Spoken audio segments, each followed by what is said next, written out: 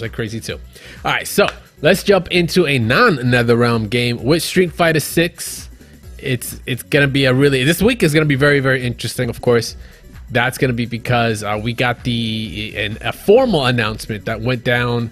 I think it was it the 12th? Yeah, it was the 12th. So it was about 5 days ago.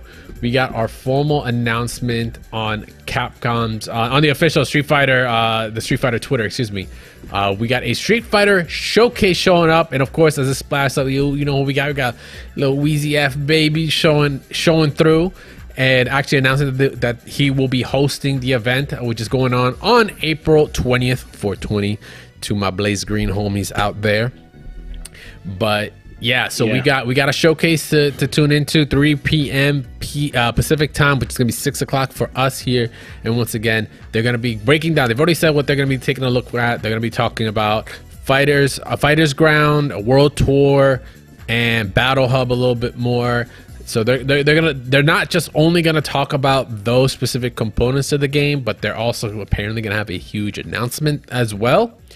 And I mean, we've already speculated about this, right? We covered it last week that there's been talks that we will most likely get an open beta at the end of the month, which coincides. You know, we covered that right before this announcement was made, so it coincides with that story pretty well. So I wouldn't be surprised. But I think overall, man, it was a surprise. I was surprised to see Lil Wayne come through. Yeah. I mean, some people might seem it's random, but I don't. It's not as random as you think, for a multitude of reasons. And I just want. All right, so I want to put it out there, right? Because there's a. I'm just gonna be a buck because that's just what I am. Spit it out. No. Yeah, no, it's interesting. It's just all right. So there's this personality out there. I'm not gonna say their name because they're not worth actually name dropping, because I just think they're a piece of shit. That's just me, but. They supposedly, this person they have ties with the FGC, or had ties, whatever the fuck their problem is with the FGC, and went on a rant about like, oh, they picked up Lil Wayne, they're so stupid, why Lil Wayne, it's 2023, he's not even relevant, this, that, and the other. And I'm just like, and he's like, oh, and he's a rapper. I'm like, bro, you are so disconnected on a multitude of levels. Like, Street Fighter and fighting games in general are very, very hip hop orientated. Like, it's pretty well documented, you know, that there is a certain relationship there. And plus, Street Fighter 6, considering the producers themselves have stated they are bringing a lot of that into this, which you can see it clearly in so much of the presentation. Like, not just that, the director's t-shirts are longer than my height. Street Fighter is hip hop. Like, it is about hip hop. Like, I don't understand why that was even a confusion. So it kind of like, I don't want to say it pissed me off, but I was like, wow, you can't be any more disconnected when ranting about this shit and trying to stay relevant with a scene that you're not even involved with anymore. And I just want to, like, you know, maybe if you're gonna take anything away, maybe a little bit, there's a little oomph of you know, gold nugget of knowledge for you. Capcom's already paid like an incredible amount of money to market this game. It was on fucking WrestleMania, right? They had ads on WrestleMania. You know, it was a Royal Rumble, excuse me. Thank you. I was like, WrestleMania, that was too recent. They didn't do a Super Bowl ad. On Royal Rumble, they didn't do a Super Bowl ad. Yeah, I think it's a Super Bowl ad. I think it's just a little insane. $2 million. That's the that's the whole Capcom Cup. Right? Yeah, right. But you know, they have definitely been pushing their marketing forward, and it makes sense to have someone like Lil Wayne to be attached to it, because Lil Wayne has also in the past, you know, has a history of touring with cats like, obviously, you know, some of his artists like Drake, and they've even had like Street Fighter themed, like Street Fighter 4 themed, like graphics, merchandise and shit, like based off of it. Like, they are definitely tied to it. It's not the first time. Like, you know, we've had our Lupes involved in, right, that are also, you know, it have been in the scene, right, of Blade Daigo, blah blah blah. Like, they're involved. Like, this isn't anything new. So for them to put out someone like Lil Wayne to join up, like, that's just a mass appeal, man. Like Lil Wayne still is very relevant nowadays. I don't know how you couldn't say he isn't. And you know, just having them on here is going to put so many more people's eyes on Street Fighter that probably they just weren't aware of. Oh, there's a 6. Oh, that's crazy. There's a 6. Oh man, yo, look at that. They're going to see this on that showcase too, because they are fans of the win. Like I feel like you underestimate the amount of marketing power someone like that has. And Capcom clearly knows what they're trying to push forward to, because this game is going to fucking sell. So they're just gonna they're just gonna roll with it. And if it means bringing a name like this in to present at a showcase, like hell yeah, people are gonna watch. Like, are you crazy? There's gonna be people that are gonna definitely pick up this game because they didn't even know it existed. Not because of Wayne's in it, but they're gonna be exposed to it because he's part of it. So I didn't. By the way, I didn't know who Ninja was until he tagged with Drake on Fortnite. Yeah, so like and I already knew what Fortnite was, and I already knew what streaming was. But for the amount of people that showed up during that stream after that tweet, oh yeah, it was huge for that game and for Ninja himself. Yeah, for sure. So I mean, and then granted, I had a friend who knew Ninja personally, and I was like, oh, I feel terrible now. Yeah. So this was, I think, not really a big surprise. So I just wanted to put it out there because I thought that nonsense of like, oh, why is he involved? I'm like, clearly you just don't understand marketing 101. You're not really aware. You're not even in tune with the scene. So it's like, it really just ticked me off. It was like, son, like, just be happy this shit is happening. This is getting so much more mass appeal. Like, this game is going to sell so well. Like, it's insane. So they're just going to just roll with it as hard as they can and put their resources in to make it, to showcase it as best as possible. And it's going to work. Like, it's going to sell because of it. But yeah, like Street Fighter and fighting games are hip hop. Like, there's just no two buts about it. Like, there is definitely a big relationship there. So I just wanted to make sure that was out there. People are aware of that. I think it's a good way to go about it with using them as showcases, and whether it's going to be like a host of here's some exciting clips, and then it's just like him showing, not really playing the game. Because last time it was just the Lupe Diego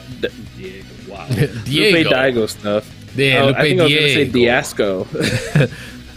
So it was the Lupe stuff, and then you even had Kanye show up that one time in Street Fighter 5 to test the game out. Yeah. They didn't really use him at that time either for 5. No.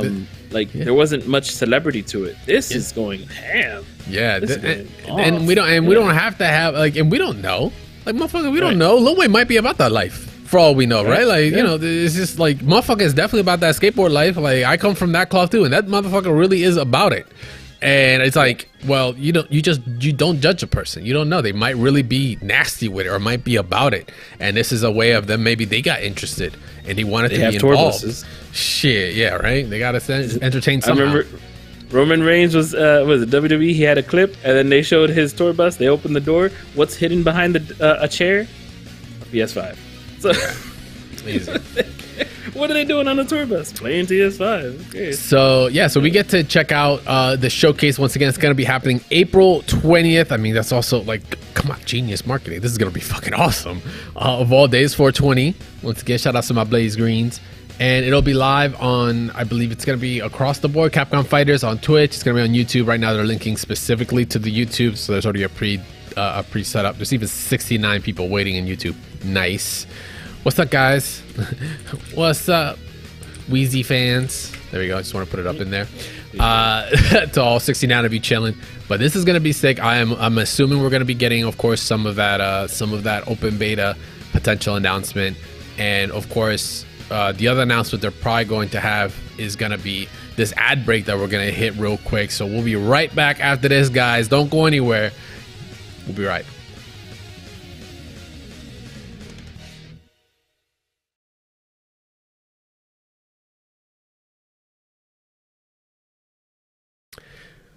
All right, and we're back. Closing off, well, not really to close it off yet, but yeah, Street Fighter 6 showcase going down on the 20th of April. This is actually going to be probably one of the components they're going to talk about, and it's already kind of been shown off that it's kind of like live or you know, you can see it in the marketplace. But yeah, so remember, we got Fighting Ground, we've got World Tour. You know, in the Battle Hub, right? We got like the three components. If you played, especially the beta, you know those three components are what you see when you first start up the game. And Fighting Ground and World Tour are your single player content that the game is providing. You don't need to be online for these. But it's been shown that in the Microsoft Store, and I think at this point now, maybe even the PlayStation Store, has shown that Street Fighter 6, Fighting Ground, and World Tour are all separate downloadable pieces of content. Now, what does that mean, right? What does that mean specifically? This is actually really cool. I was trying to piece this together, and it kind of makes a lot of sense if I put it in this context. So of course, you guys, traditionally in fighting games, whether you have a single player content, arcade, whatever, right? That usually gets downloaded with the game.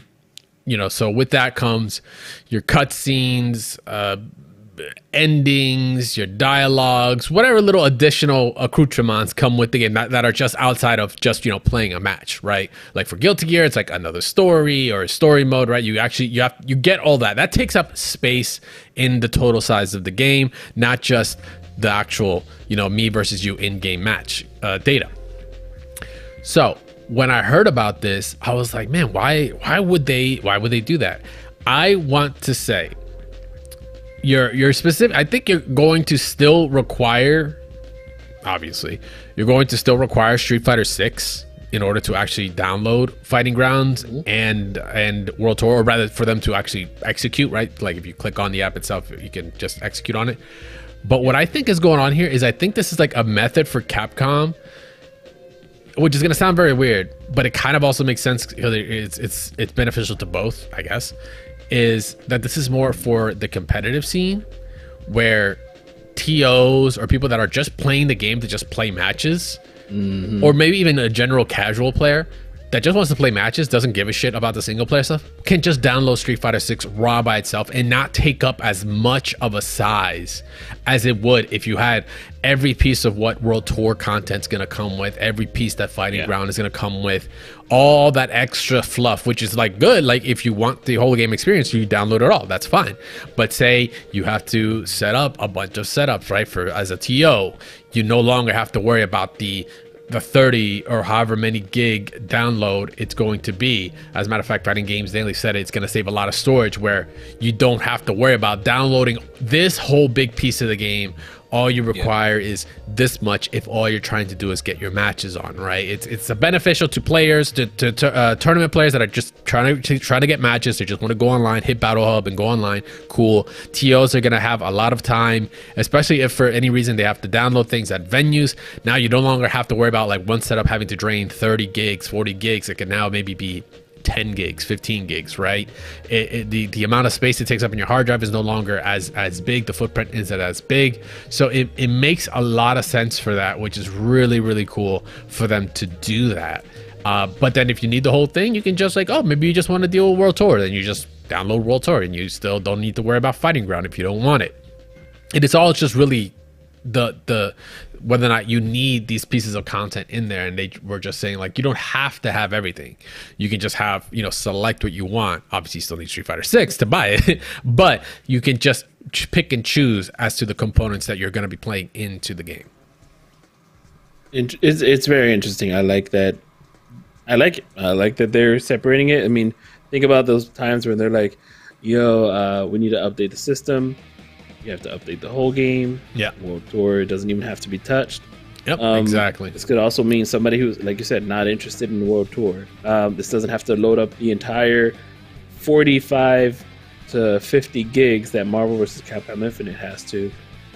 Because it had the entire story, right? It had all those cutscenes that had so much in it, which is a good thing. And actually, the other part of that makes it interesting for me is that for them to think about that, I wonder just how much content could be in World Tour that they're like, let's make this optional because this is huge. Like from what we've already seen of World Tour, right?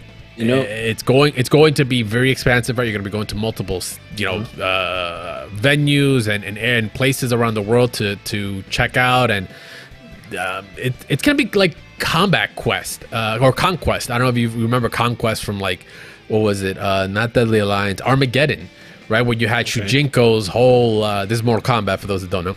It has like Shujinko's whole it's a whole one single player piece of content that is just like free roaming. You're going through all the realms and you're meeting all these characters. Just an entire story arc to it, and it was just huge and it was expansive. It was really awesome. If World Tour is anything like that, it's gonna be massive. Okay. Well, yeah, and by the way, I still can't get over this cover. Yeah, it's gonna be really good, but at the same time, it's also, I don't know how big Monster Hunter is, but the RE6 or the RE engine is really pushing the limits on how much they can get away with the whole Street Fighter side of things, the fighting game side of things. Maybe it's also one of those things where, by the way, Resident Evil 4, about 57 gigabytes on my hard drive. Monster Hunter Rise is about 52 minimum right now. See? I think that's just the base game, not like any additional DLC. This game could probably be 100. No, I don't know. What's it running? Can you find that out? You know? According to the Xbox page, it says around 50 gigs. With the Steam version, says it'll require about 60 gigs or so. Wow. Yeah, so it's a hefty boy. It's a hefty boy. So imagine if they're trying to cut that, it's maybe in thirds. What even if World Tour was even half of that? Because I don't see Fighting Ground as gonna have has your training and your verses, like your offline verses and stuff like that. So I don't see that being too big. But World Tour, I think, is gonna be the big culprit here. And maybe even if that's 20, maybe 30 gigs, like cut that down, like make it be half of that. It'll be worth, like this method. This attack on it will be worth. So we'll just have to see. But it was really interesting, yeah. So as I'm assuming we're gonna be getting a bit more information of it once this showcase happens in just 3 days. By the way, if I didn't state it earlier, this is getting recorded on the 17th of April, so we are about 3 days away before the showcase does go down later on this week on Thursday. Once again, that is going to be 3 p.m. Pacific time, 6 p.m. Eastern. So to wrap up our Street Fighter, we have one quick thing, which is a nice little collab. But like I said, they're going. Yo, is this a sign? Are we looking at the PC gonna be the direction? So we've been flamed, as in me and Static have both been flamed in the past by our awesome producer Ja, who just does an amazing amount of work behind the scenes about our keyboards. Like I have my little Ducky 2 here, right? It's a nice 80%. It's I think it's just 80%, super compact right here. Like you've got at least a 10 keyless. It looks like an 80%, something like that in there, or 60% for me, I think is what it is. And I just like little compact keyboards. They're nice. Yep, they're nice for me, right? Yeah, there you go. To get a nice little pick of that. Well, we now have a reason to be like, haha. there's a collabo here with Higround and Street Fighter for some custom keycaps as well as some custom keyboards, which the keyboards themselves look sick with the Akuma 10 symbol in the back. Did you tell them why we were flamed? We were flamed because I don't have arrows on. Oh yeah, we're flamed because there's no arrows and such. I have to use a function key to get to my arrows. Yeah, so do I. But that's pretty standard. This has arrows. Yeah. I just didn't want number pads. Yeah, that's usually the 10 keyless is the way to go. But yeah, so Higround X Street Fighter. There are some. I think the two summit, the base camp. These are 65% or 65% keyboards. I'm pretty sure. Has some really awesome artwork to throw on there. Some iconic Street Fighter 2 artwork. I really wish they would have done a little bit more. Maybe Street Fighter 6. That would be kind of cool. Keep it a little bit more modern. But some of the stuff is classic. You won't hear me complain about it at all. Like this one looks ridiculous. It looks like they also have a mouse pad that is going on too, but these look ridiculously cool. I can't wait to check them out.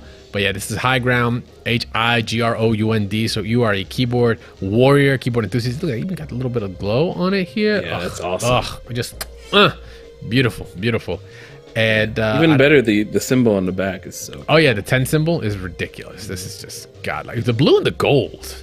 Yeah. I mean, the red and black is kind of a go-to, right? Like if they would have done this black and this red, it would have fit even more because that's what glows. But the blue and the gold, man, there's something about it. I'm really digging it. It's kind of like Goken-esque kind of colors for me. But yeah, so it's going on Higround. I don't know. I'm gonna check their. Let me check their site real quick. Yeah, there we go. Nostalgia sells, man. Oh yeah, it does.